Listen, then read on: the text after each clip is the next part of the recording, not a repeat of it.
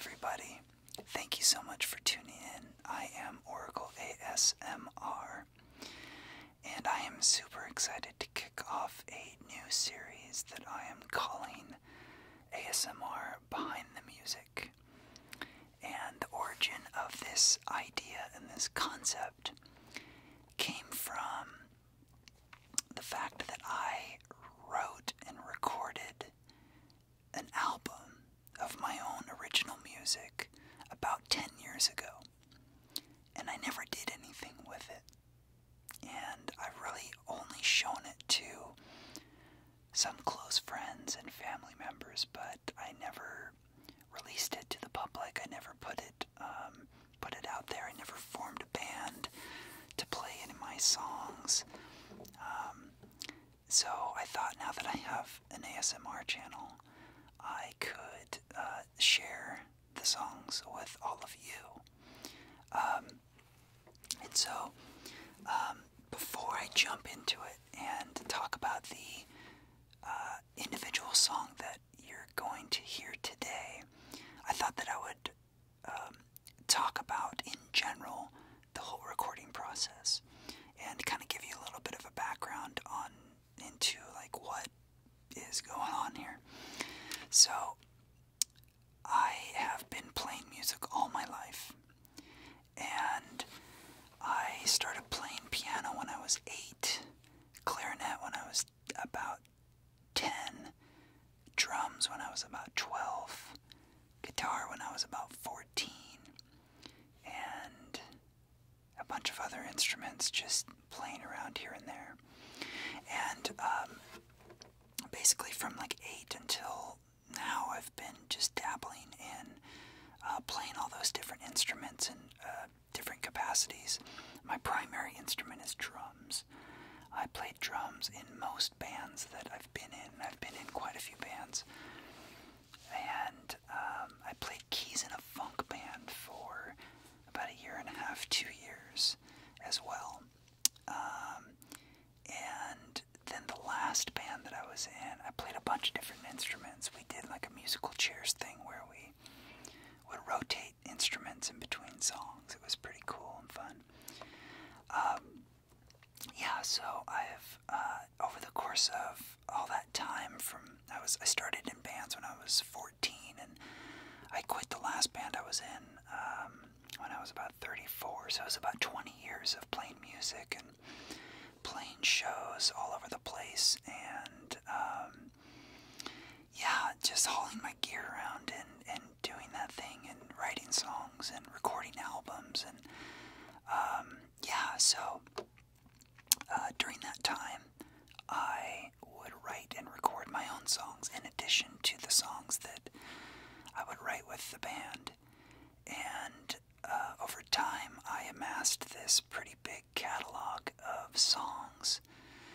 And back in 2009, 2010, I had a house, and we decided to record the band that I was in. We recorded in my living room, and I had all the gear and equipment to do the recording. And so we set up in my living room. I set up my drums and mic'd everything up, and we spent about, on and off, probably about 8 or 9 months recording. And while I had all that gear set up in my house, I wanted to take that opportunity to lay down some tracks for my own music, because I had written all of these songs, and at the time I probably had like 30, 35 songs maybe, like completed songs that I had written, but I had never listened or heard those songs played with a full band before, let alone just like a recording of me and my guitar playing it. And so while I had this equipment set up in my living room, I took advantage of that time. After the guys went home, I would sit down and I would record drum parts and bass parts and piano parts and keyboard parts and vocal parts. And after a while, I ended up essentially like recording an entire album. And that was kind of the whole goal of it. And I never really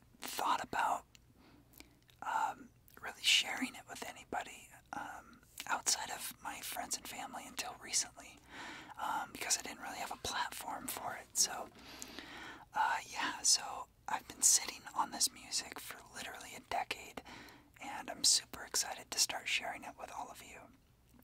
So I gave this some thought, and I recognize that this is ASMR, and so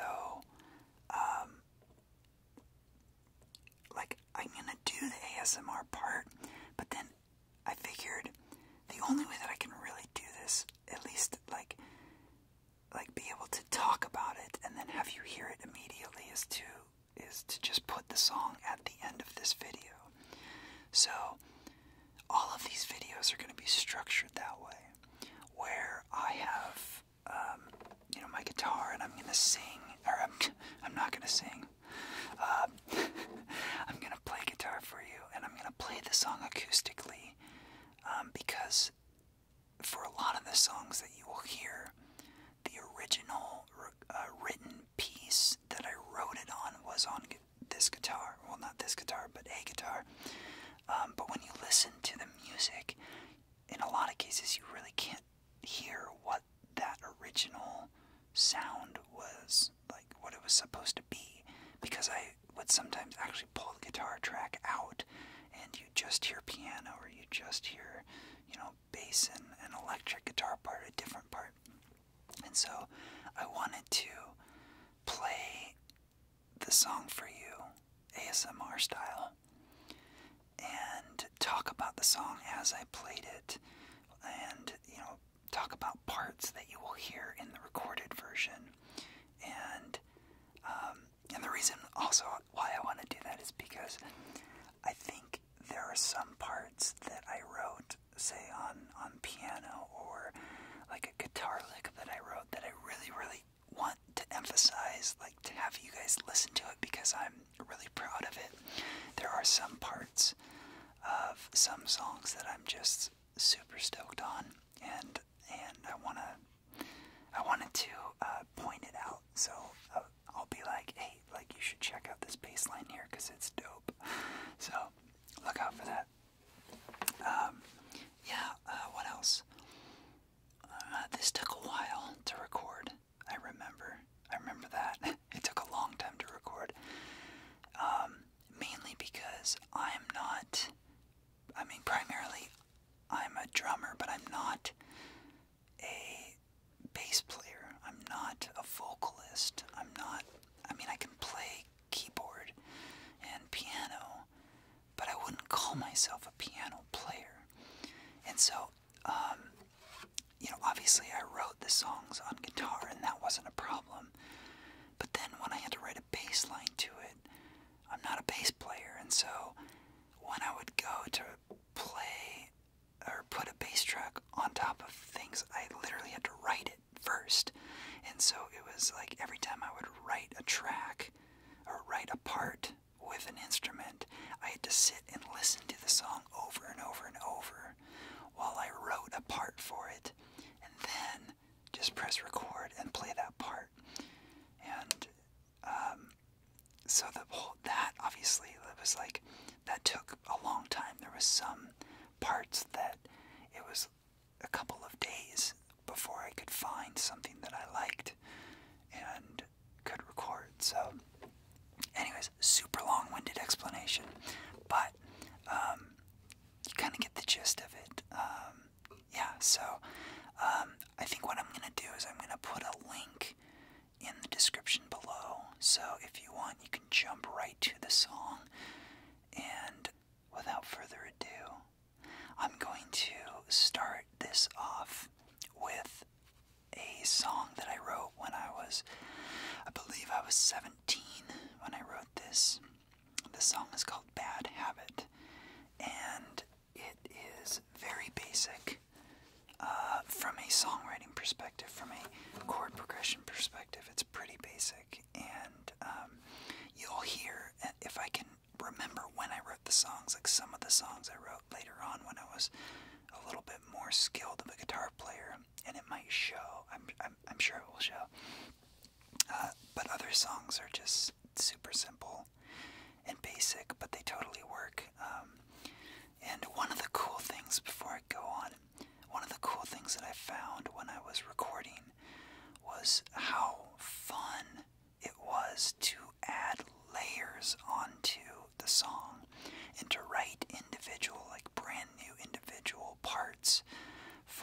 song that I had only heard one way. Because you remember, like, I'm playing these songs on acoustic guitar only, and so this is the only instrument that I hear. And so when I play these for years, literally like years and years and years, over and over and over, I only hear them one way. So you can imagine how excited I was to finally get the chance to put backup music to these acoustic songs and hear it with a full band.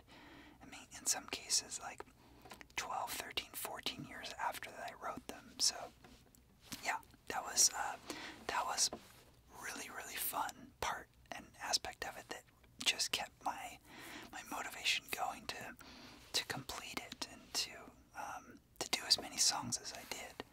I'm not going to share all the songs with you because I wrote, I think, 16 or 17, but some of them are just kind of shitty. I'm not going to lie. And some songs, the singing is just not that good. I'm not a vocalist. I'm not, but you will hear my singing voice. So,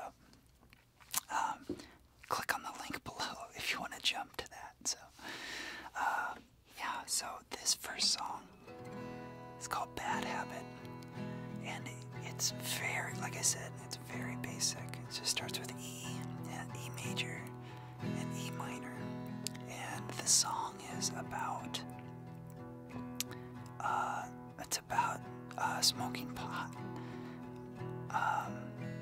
And at the time that I wrote it, clearly, I don't remember exactly what was going on in my head, but I was like getting down on myself about smoking pot. I was like, I must have been feeling like I should quit or something. I don't know. But anyways,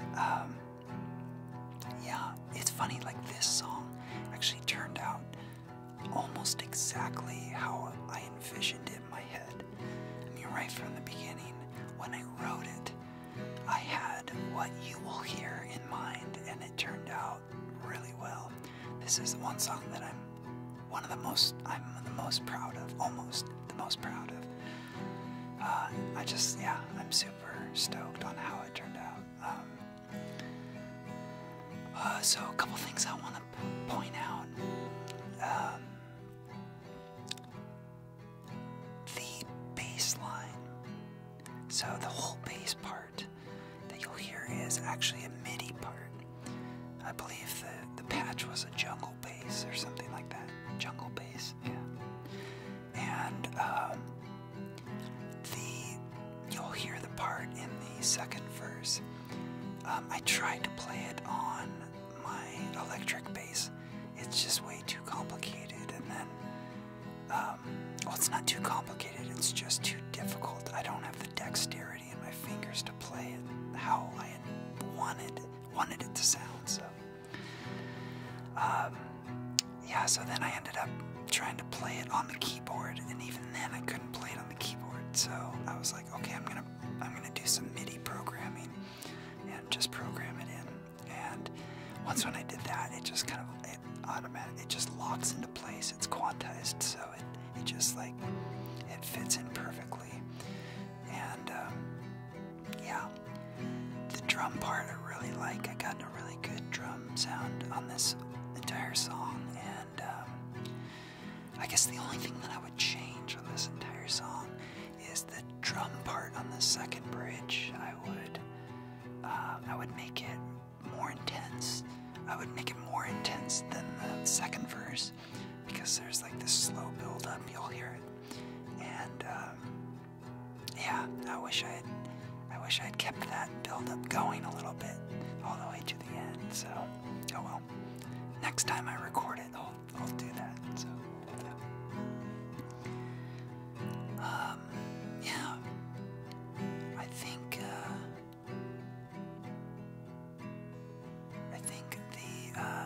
the simplicity of it is one thing that makes it really kind of catchy in a way. Not catchy, but just like enjoyable. I don't know.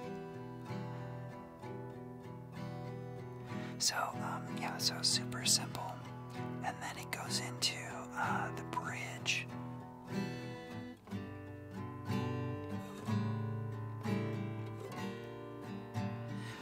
which is actually a rip-off of another song, if you can recognize it. This was not intentional, but I like to say it's my way of paying homage to this band because they're one of my favorite bands. Some of you will recognize it, hopefully, because they're a wonderful band.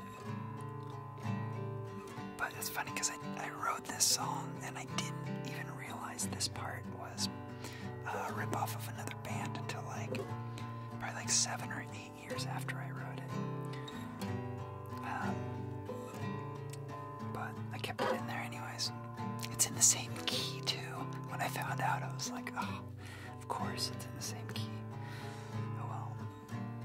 And then it goes into this part, which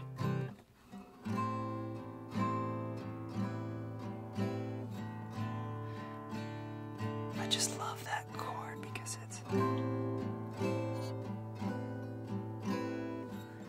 like a sad chord. I don't even know what chord is, actually.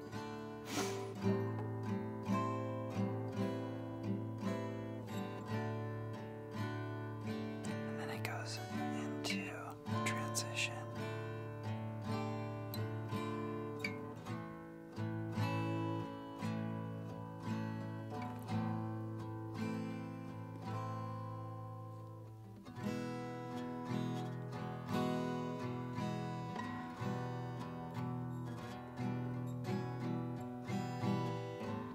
So originally when I wrote this,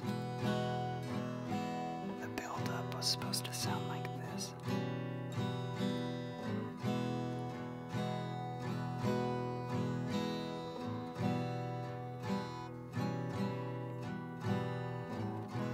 That over and over.